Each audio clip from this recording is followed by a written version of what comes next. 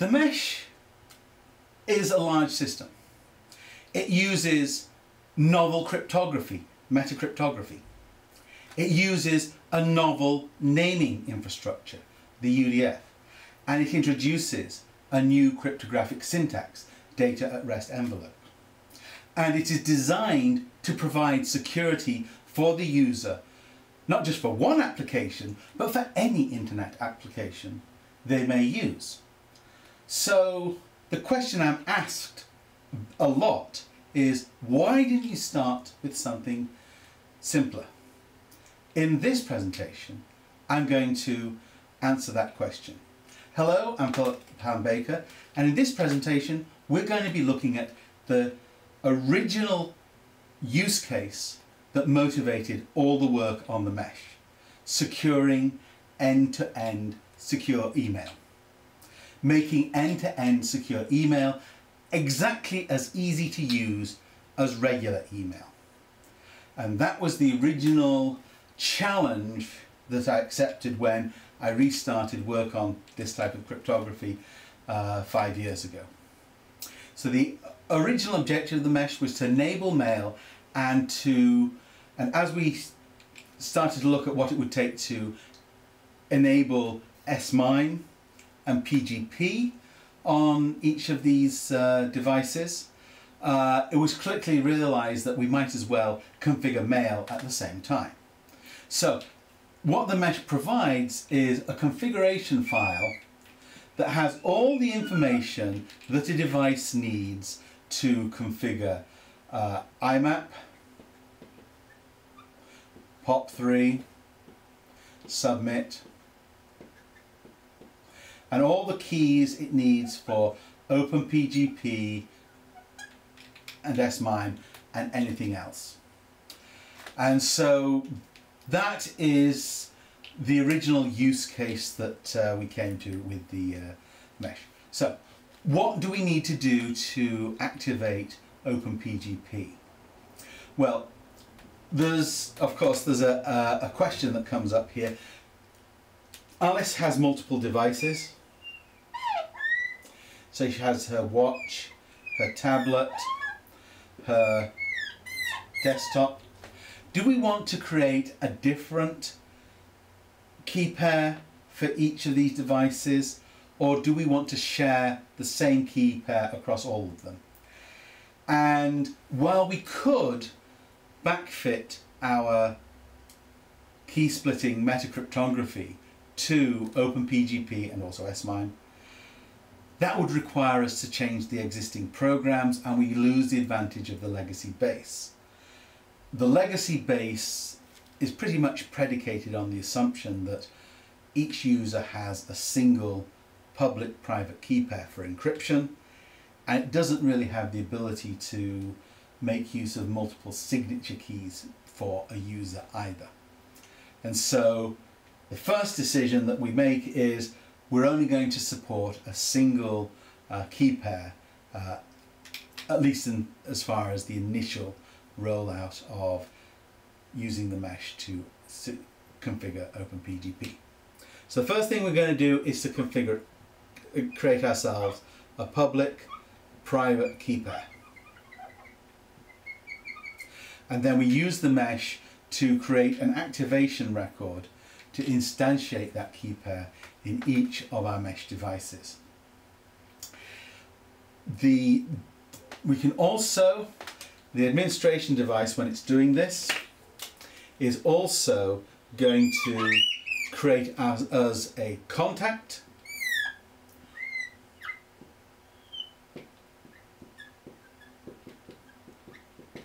so we'll create ourselves a contact for contacting us via email, and we'll automatically add our PGP key into whatever that contact statement is, and do whatever needed to necessary to update that.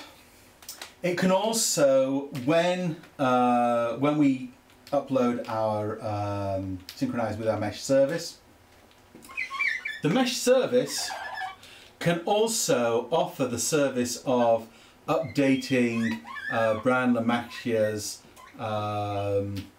MIT key server. I guess it's probably called something else these days, but so we'll update the PGP key server as well as part of that process. So as far as the user is concerned, all they need to do to enable PGP on all of their devices is to simply go to the administration device, say, I want PGP, bang, they've got it on all of their devices. It will be picked up automatically next time they sync, and though each of those devices should then be able to install the PGP key into whatever PGP aware mail program they happen to be using. Okay, so that's the first part. So at this point we've configured Betamax to do end-to-end secure email. What if we got VHS? Well, the steps for SMIME are pretty much the same, with one important advantage and one important disadvantage. The advantage is that SMIME is the email encryption solution that's already in almost every client that's out there. The disadvantage is that in order to turn that encryption on, we need a digital certificate that has been issued by a trusted certificate authority. And that means that we need to either go to a certificate authority and persuade them that if they give free certificates to mesh users for personal use, that this will help build a market for enterprise deployment of SMIME and secure email generally, and this will help them down the line. I think I can make that case. If not, well, we'll have to try and persuade Let's Encrypt to set up a free CA. So we need to get the certificates from somewhere. And if we get that, we can then read the mail on any, receive and read encrypted email on any of our email clients, just as if it had been sent unencrypted. And so we've solved the reading part of the end-to-end email problem. What we've still not done is solved the problem of how to send it. And the reason for this is, before we can send an encrypted mail, we've got to get the public key of the recipient. So if Alice is here and Alice is wanting to send a message to Bob, Alice needs to have Bob's public key before she can send it. And that's a bit tricky, because traditional email clients, you know, they don't have the real mechanism to manage public keys. And okay, yes, so Outlook and so on, if Alice installs Bob's certificates in her contact for Alice, if Alice installs the certificate from Bob in her contact entry from Bob, she can send email to Bob encrypted by just clicking the encryption button. That part's good. But it still isn't really... We still got to get the right certificate, you know, because Bob's certificate is going to be expiring after a year, and the way of getting the new certificate hasn't really been completely thought out. And so what we've really got to have is a mechanism so that when Alice is sending a message to Bob, the mail server that is sending it out, or the client she is using to send it, has to be able to know, okay, we want to send this message to Bob, I need to go and get a certificate. You know, I need to apply best effort encryption as I send this message. I want to send this end-to-end encrypted if Bob allows it. And so we need to have a database out there in the cloud somewhere that either the client or the service can contact and find out, is there a Bob certificate here? And can we apply it? And so this is one of the reasons for wanting to establish that internotary, so that there's an infrastructure that can provide that type of information, and also the critical information of Bob prefers encrypted email. You see, today, if I get myself an SMIME certificate and I've only got it installed on one of my 8 devices, then that means that if somebody's sending me encrypted email, I can only read it on one of them, which might mean if they send me an email when I'm on a trip abroad, I may not have the ability to read it until I return, which, you know, is probably, it might be what they wanted, but in the general case it's not. So until we've got some infrastructure out there that allows either Alice to collect a contact from Bob that gives Alice a means of getting the up-to-date certificate for Bob, or alternatively there's a general purpose infrastructure that allows Bob to say, send me encrypted mail by default, we can't use SMIME except by special agreement, which means that we end up not using it at all. Which is of course the same thing that happens with OpenPGP. You know, OpenPGP is underused because there's a penalty of using encryption, which is the recipient many times isn't able to read the message at all. And yes, so we need to have a means of sending the mail and a means of telling the recipients mail infrastructure that it can be sent encrypted or it must be sent encrypted. And so here's how we do it. We use strong internet names. So if Alice's regular email address is Alice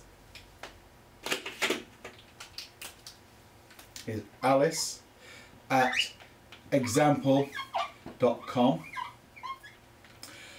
we can create a strong name from this by inserting either her mesh fingerprint or her PGP fingerprint or her SMIME fingerprint into the email address as a strong name. So that if we put it at the end of the DNS name, which is of course the beginning, MMM-F MABQ whatever .eg.com. If we insert a fingerprint at the start of the DNS name, this is a DNS name that we can fix up the DNS hierarchy and fix up Alice's mail server so that mail sent to this address will go into Alice's regular email inbox. So we've got a way of providing backwards compatibility for her email, which is powerful, of course. So Alice can pass this email out, and anybody who's been given this email can now send her encrypted email because they know that end-to-end encrypted is what Alice preferred. It is implicit in that address. If we're in certain circumstances, you know, say Alice is a lawyer or an accountant or a spy, and she really wants that email to be sent encrypted or not at all, what we can do instead is put the strong name component at the beginning, or rather, well, put it at the pinnacle of the DNS address, which is the last segment. And so MMM- whatever, we put the fingerprint there, and now we've got a DNS name that won't work on the regular DNS. You know, this is a reserved prefix that you know, is reserved for protocol use, not for ICANN use. And so this is a DNS label that can only be used for creating strong names. And so this is saying this name will not route on the regular internet. It can only be interpreted by a mail client or a mail server that is strong name aware, that knows to process it as a security policy and apply it to the sending of the secure email. And so now we've got a way of giving out an email so that somebody can send me email that will go encrypted or not at all, which is really important when it must be sent encrypted. Okay, so we've got a mechanism here that allows us to create to configure email clients to send and receive encrypted email.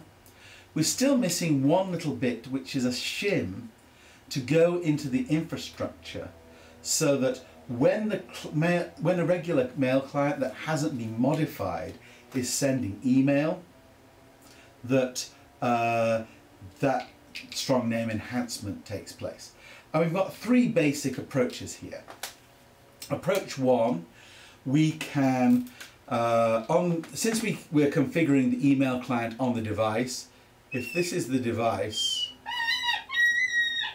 and so within the device there's an email client here, and normally the mail goes out to the outbound submit service. What we can do is to install a mail proxy that is strong name aware on that same machine. We can divert all the mail through the proxy, which is essentially doing, instead of a man-in-the-middle attack, this is a man-in-the-middle enhancement on the mail taking place in the user's own machine. So this is on 127.0.0.1. So that's on the local loopback address. And so we can send the mail out to the proxy on the same machine, do the enhancement here, and we still get end-to-end secure mail without having to upgrade Thunderbird or Outlook or whatever they happen to use as their mail client. So that is one option. Another option is that we can take that strong name interpretation stuff and we can put it in the mail server. And the submit server can be enhanced to recognize strong names, and when it sees a strong name, it will automatically wrap the mail in whatever SMIME security enhancements are indicated by the bound security policy. So this is not quite end-to-end secure, in that the client that sends the mail off to the service, the submit service, is not going to encrypt on the mail on Alice's machine and then be encrypted all the way to Bob's machine. It's going to be, but we are going to have start TLS. We are going to encrypt the outbound submit hop using TLS. And then when we receive the mail, we're going to be enhancing that mail as we receive it. And so we won't ever store that mail in a plain text form on any service anywhere, which means that we're never going to have that mail in a form where it might be vulnerable to being, compromised or whatever. So we do have that advantage, but it's less good. And of course the best way of all would be to upgrade the mail client, which is fine. But if we're going to upgrade the mail client, that will give us the full end-to-end of Alice all the way through to Bob. But if we do that, well, why not change the client completely and introduce a mail client that uses mesh messaging as the mail transport? So that if we've got that, we've got no SMTP legacy to defend, we've got no MIME processing to be bothered with, we've got, we can have all that nice traffic analysis resistance, we can have the anti-spam piece built in. Anything that is not a very short text message is going to be sent as a detachment that's going to be pulled instead of pushed through the infrastructure. So we get all the advantages of that protocol architecture. And because access control is built in, Alice and Bob aren't going to get spammed to be, to what's it. So, and we can still provide the same anti-malware pieces and so on as we do today, but there's much less need for them because Alice and Bob are not receiving, they can decide who they receive attachments that has macro have macro extensions or executables in. We move from the current SMTP, which is default permit, to a default deny stance, where where the default is we don't accept the mail sent in that way. So so we can move from the current SMTP infrastructure to the infrastructure next. So if we do, changing the client is powerful, but if we do, I'm just warning you, it is a slippery slope. And you know the thing about slippery slopes? There are some slippery slopes to go down gingerly with crampons, and there are other slippery slopes to go down on skis. So in this podcast, I showed how we apply the mesh to make end-to-end secure email just as easy to use as regular email. In fact, the user doesn't need to see any difference at all, except that those email addresses have become a little fancier and longer. But apart from that, there's no change. And that completes the series of 3 podcasts showing how we apply the mesh to each of the 3 killer applications of the internet: mail, web, and remote terminal access. You know, web, mail, and SSH, you know, cover a lot of ground.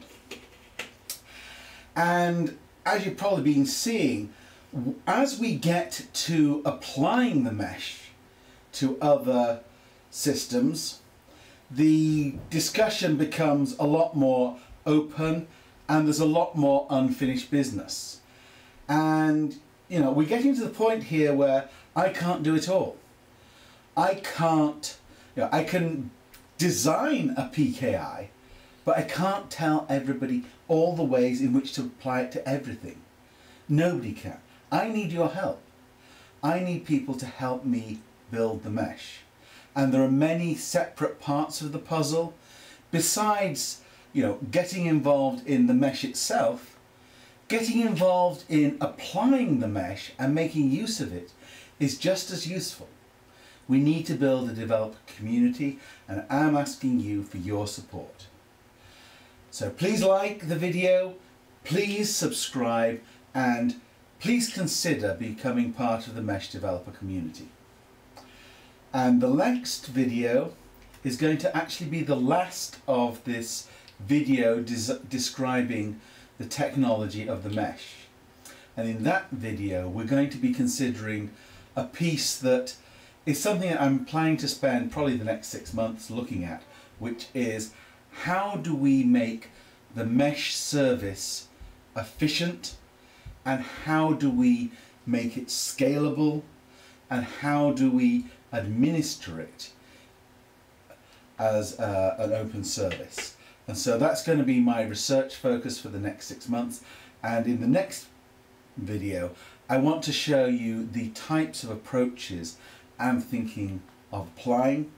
And besides being applicable to the mesh, I think there's something that a lot of other service-based applications might well be able to make use of that same approach. So please click like and please subscribe, and please join me for Mesh 20, how we apply the mesh to the mesh. Thank you very much.